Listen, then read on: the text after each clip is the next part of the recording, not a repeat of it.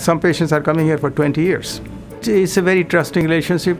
Some of them have all these family members coming here. So we know them not as a patient but as a person. My practice is a traditional internal medicine practice, mostly chronic diseases like high blood pressure, high cholesterol, diabetes. Those are the common things we see. And then some of the patients come with acute problems, like somebody who has some respiratory symptoms like fever, cough. So the great thing about University Hospital is that all the specialties are there in the system. So if I need some referral or want some patient to be seen quickly by another specialist, it's very easy to manage and get their appointments with the specialist we need. So that's a big advantage to the patients.